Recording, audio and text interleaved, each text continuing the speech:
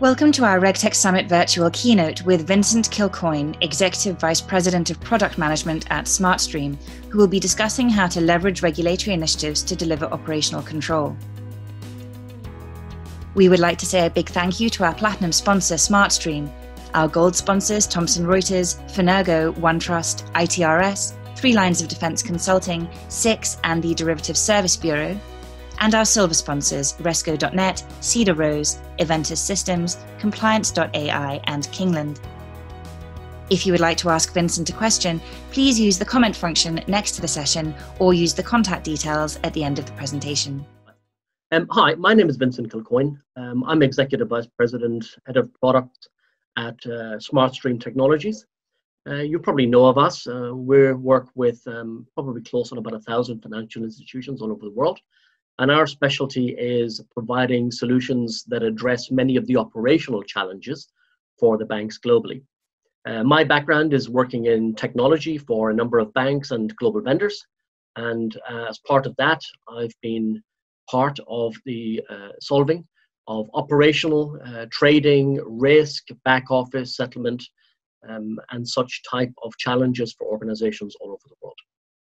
So today what I'm going to do is I'm going to be talking to you about how the current change and turmoil that we are encountering from the point of view of new and emerging technologies, new and future and planned regulatory changes can all provide both an interesting challenge and a set of opportunities for us collectively to really drive improvements in the way in which we do business, the way in which we manage and optimize our business to drive real control from the point of view of compliance, from the point of view of cost, and also from the point of view of optimization of revenue. So without further ado, I'd like to step on to the next slide. What I'm going to do today is take you through a number of different views of the world and look at the way in which the world is changing in terms of regulation, looking at how the world is changing in terms of technology, and then we'll see how do we approach those problems for you, and how can we leverage certain elements of that. So what I'm really going to be talking about is how do we really bring those solutions together to leverage the respective functionalities of each from the point of view of processing, optimization, compliance, etc., to actually get a combined solution that delivers benefits that were not originally anticipated when we designed and delivered the solution for the discrete problem that we solved. And this is something that I'd ask you all to look at as we go forward. Next slide, please. So, from the point of view of change, we can see that the world is changing incredibly. We can see that we've got regulatory change, we've got technology change, and let's not even bother talking about the current operational turmoil that we are seeing, where the vast majority of our well-designed BCP plans have, shall we say, taken somewhat of a challenging sideward step in terms of what they've ended up presenting us with, where we can't really use many of our BCP locations. And this is something that I'm particularly proud of within SmartStream, because we have both solutions and also a number of services in the form of, well, one of our services is the on-demand, and the other one is the RDU, the reference data utility. And what we've actually found is that a lot of our clients are reaching out to us to thank us because we've been very much a shock absorber for the current events, and we've ensured that their operations have continued to operate smoothly. So let's step forward and look at the regulatory change. And we can see that regulations coming down are very, very topical. I always like to use a word cloud because it lets me see how often people mention certain terms. And we can see here that compliance is front and center. And we can see that experience is also a very interesting word. So that's something that I'm very proud of within SmartStream, because we've got industry practitioners who have been operating in the industry for 30 and 40 years. And that's something that we're really, really proud of. And we share that. And that manifests itself not only in the solutions that we actually deliver, but also the services, the advice, guidance, etc., that we bring. If we step forward, we can then pretty much present a slide that everybody sees and potentially some of you will smile at. When we look at regulations, there's a lot of tape and they're all very complex. But the very interesting thing is that when you look at certain regulations, for example, BCBS 248, all right, from the point of view of intraday liquidity, when we talk to certain organizations, they say, well, we have the regulation, but we need to see how does that manifest itself in reality in our organization. So there is a degree of interpretation of that regulation, and that's something that we work very closely with. So the regulations themselves, in every way, shape, and form, are actually inherently complex. Next one, please. Now, this is a slide, thanks to Moody's, I find incredibly insightful and also somewhat scary. Because when you look at this, it gives us a very good representation of the amount and volume of regulatory activity that has been happening since 2015. So what is this very much telling me? Well, if we look in the period of 2015 to 2018, we can see a lot of local and regional regulation. And one of the things that was very interesting is as we stepped forward, we could see that a lot of the regulators were coming together and working together. And now, as we move out into the 2018-2019 time period, we can see a growth in and an increase in the amount of global regulation. So there's a huge volume of regulation that is coming down and that is already in our midst, and we address these on a daily basis. So what has typically been happening within most institutions is that they undertake individual compliance projects for each piece of regulation.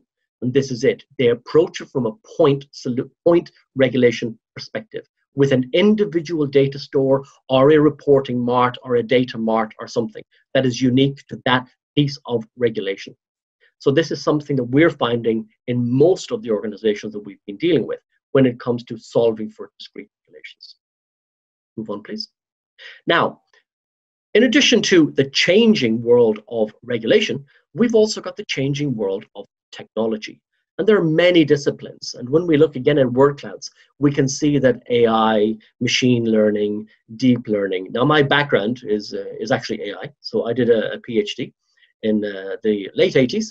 So I've largely been an incredibly frustrated AI practitioner for the last probably 30 years. Why?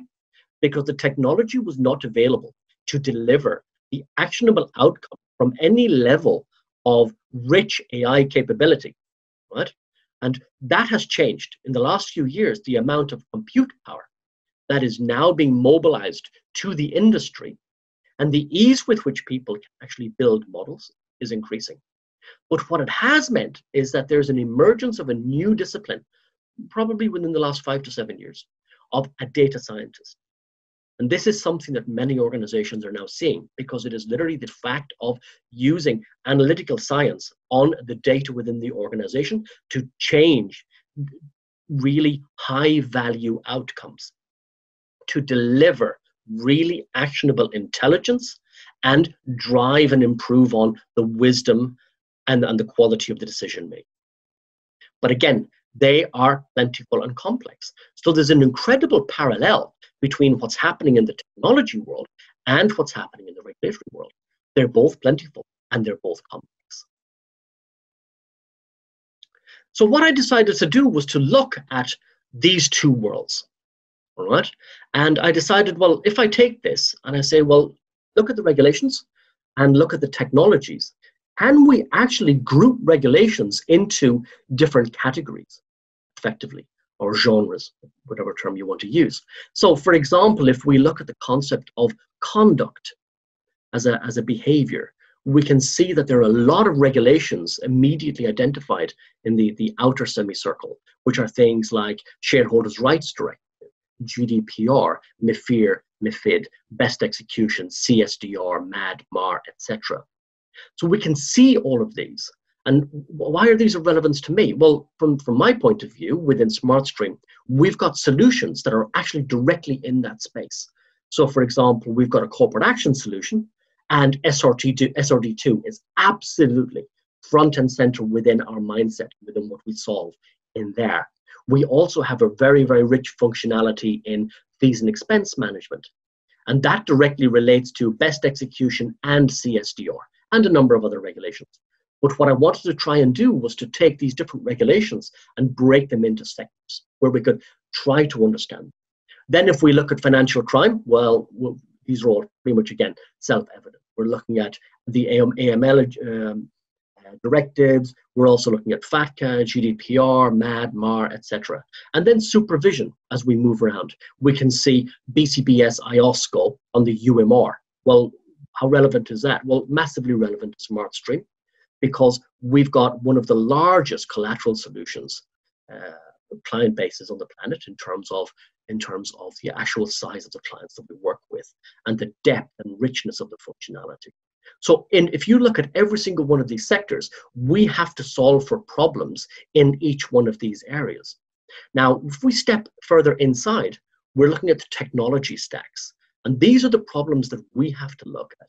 We have to look at how do we use these technologies to be able to deliver these solutions. And we've created an innovation lab at the very heart of what we do to look at how we can actually take these technologies and surface them, use them, deploy them to solve for these broad spectrum problems.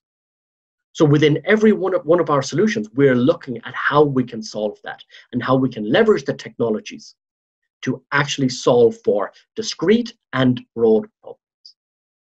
But fundamentally, everything is underpinned by the data and the quality. So when we look at SmartStream, what we really do focus on is the quality of the data that underpins everything we have. And the data itself can move at different speeds. So we've got real-time data, we've got messaging, we've got payments, we've got all of that information coming and moving around the place. And that then overlays itself against certain regulations. So for example, if we look in the bottom left-hand corner, we can see payments and liquidity, and we have the regulations of BCBS 248, and prior to that, 238. So we're talking here about intraday liquidity, being able to understand and see and actually make decisions about my real-time liquidity, to make projections, to understand, to be able to run stress tests. And this is all underpinned by what's happening in the industry. If we move further around to the right, so I know I'm dancing around this quite a lot, but I think that this slide pretty much sums up the financial sector. If we move around to the right, we can see this evolution concept. So what happens when you bring technology and regulation together? Well, we've now got payment service providers who are actually using a lot of the functionality within the banks to provide a lot of the services they do. We've got digital-only banks, we've got new venues, we've got cryptocurrencies. And today, somebody was only advertising that they were offering higher interest rates on crypto investments. So we can see what's happening here. And also we've got e-wallets. And this is just to name a few. So we can see how the industry is manifesting itself. And in the bottom right-hand corner, we can see how organizations are really using the technology to provide new types of services. They are a technology and a service first. So this is very much an innovative and an evolutionary way of thinking of problems. Move forward, please. So where do we fit and what do we do and how relevant is that to what SmartStream do?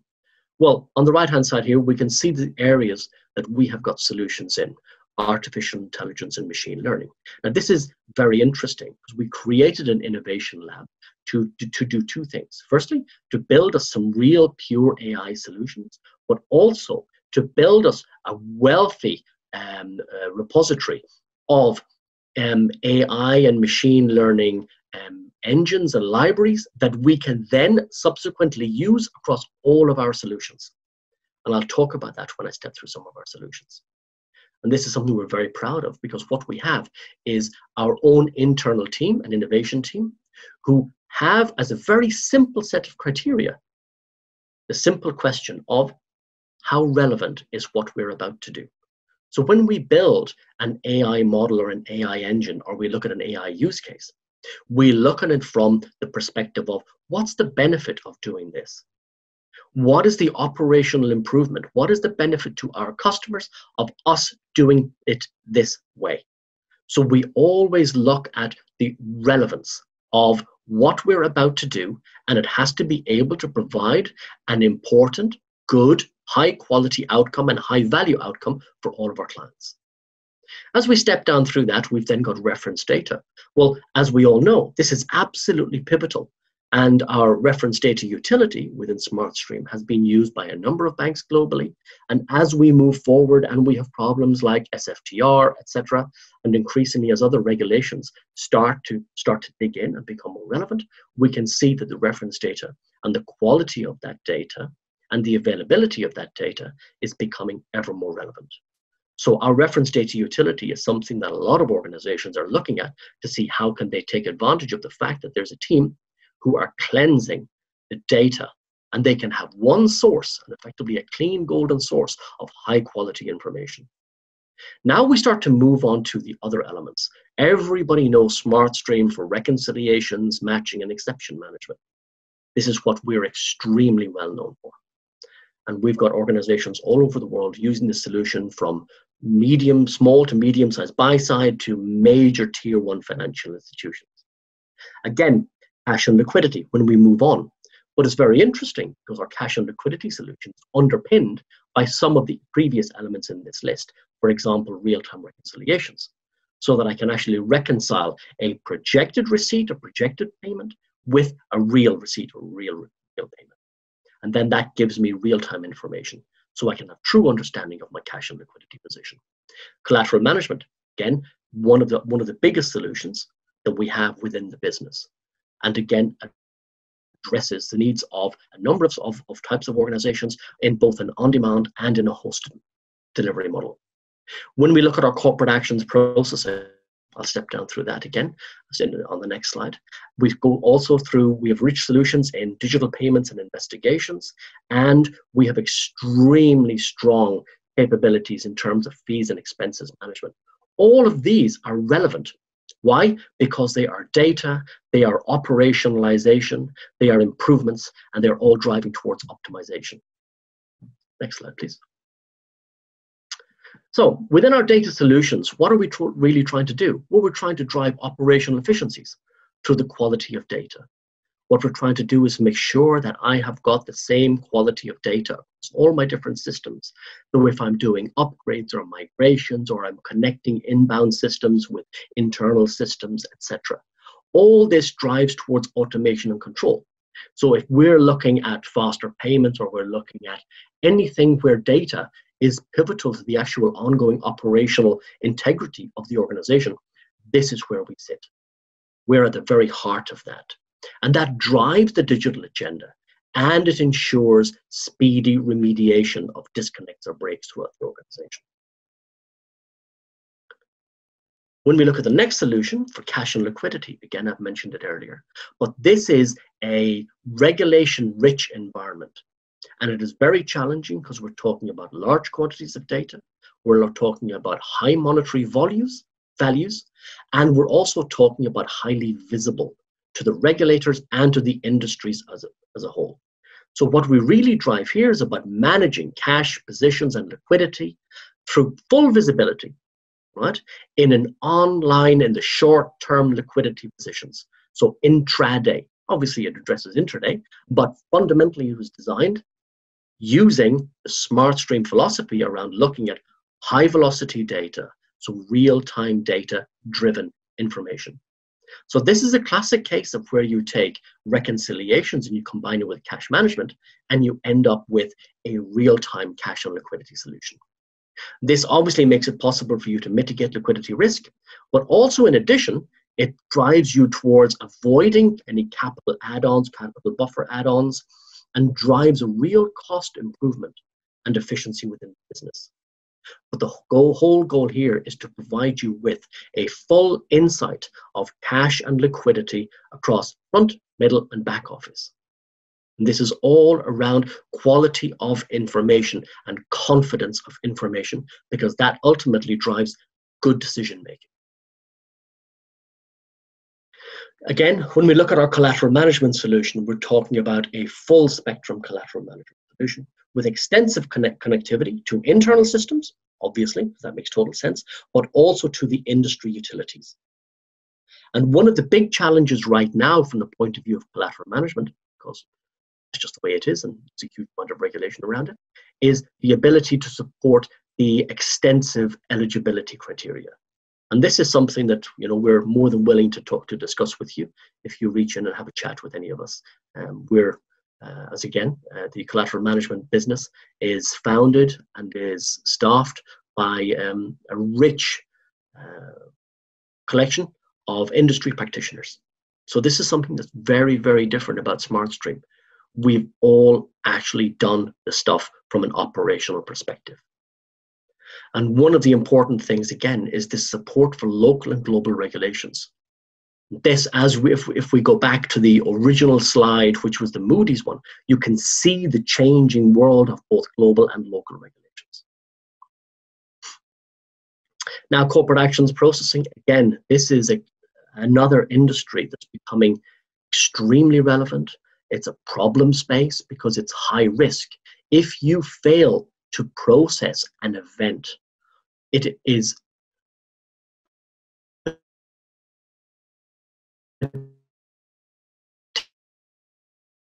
brand, reliability, reputation, and relationship with all of your clients. But there are obviously a huge amount of regulatory pressures to make sure that this is done efficiently and that you're actually integrate with all of the necessary platforms to be able to pull the data. So if we move on from here, we can start to look at how that comes together. And the whole goal here is to say, well, if I combine my different solutions, which have been designed to address regulatory problems or are coming into focus because of regulatory initiatives, do I get a better outcome?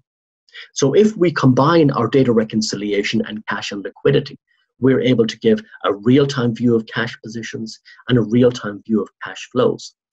And what this also means is that I can then drive my scenario, my stress testing, and I'm able to have a real what-if view of the world, not only from an external compliance, but also from an internal policies, controls, and procedures. If we also look at combining cash and liquidity with collateral, what do we have? Well, we have improved inventory management. We have better and more transparent source and uses of funds.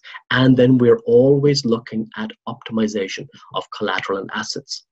I have a very simple philosophy that if you aren't looking at an opportunity to optimize for something, you're not solving for the right problem.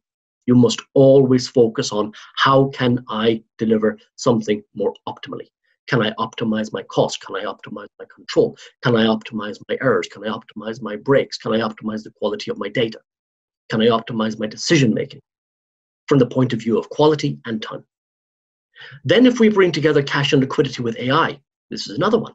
We're able to deliver predictive analytics using the AI and machine learning to give control to treasurers, etc., in terms of being able to predict potential crunches or missed payments or late payments. So this is obviously where some of these combinations come together to deliver more optimal decision making and better use and reduce costs. Because if I can predict more confidently, then I can actually manage my buffers more confidently as well, and more optimally, which decreases the cost to my balance sheet. Next slide. Again, combining data reconciliation with fees and expenses. So this drives and delivers me a real cost understanding of the cost of providing services to my payment service providers. If I am a bank and I am providing services to third parties, fintechs, etc., I want to be able to understand how much it costs me to provide that service. A real journey towards understanding cost of providing a service to the customer. What is the cost of the customer? Ultimately, you must understand this. And then if we combine collateral management with artificial intelligence and reconciliations, we get interest dispute reconciliations, we get dispute reconciliations, and we get migration reconciliations. Why is that one important? Well, as you move across systems, you want to be able to make sure that the data you have in system A can be reconciled with the data you have in system B. Or in some cases, you may want to use the AI engine to actually build and carry out some of the ETL work for you in terms of piping the data over between those systems. So this is just a small subset of us looking at how we can combine systems and solutions that have come about as a result of regulatory initiatives and as a result of technology change within the industry to provide a better outcome than if you just looked at an individual solution from a clear vertical. If I look at reconciliations on its own, and if I look at cash on their own, I have the ability to solve for those problems. If I bring the two of those together, I have a better outcome. I have a more powerful, I have a more monetizable interest and outcome from bringing those two together. I'm able to solve more problems. So if we step forward. So what this really means is that, yes, we can solve for discrete problems. We can remain compliant, but to really drive change and an important revenue generating monetizable outcome, you must be able to combine these approaches. And this is something that we look at doing and we work with our clients to do on a daily basis. So, classic case of synergy. Sum of the parts is greater than the individual parts themselves. So without further ado, I'm just going to leave you with these thoughts. If you have any questions or anything comes to mind, please feel free, reach out to me. You can ping an email to the information on this website. And we'd be more than welcome to have a chat with you and to explain more and share more information with you about our experiences over the last 20, 30, 40 years, depending on which our area is, and to see how some of those would resonate with you. I'd like to thank you all for joining us today. And without further ado, I shall hand you off. Thank you very much for listening, and we hope you enjoyed the discussion. Don't forget to join us for our next RegTech Virtual Summit in November, details of which can be found on regtechinsight.com.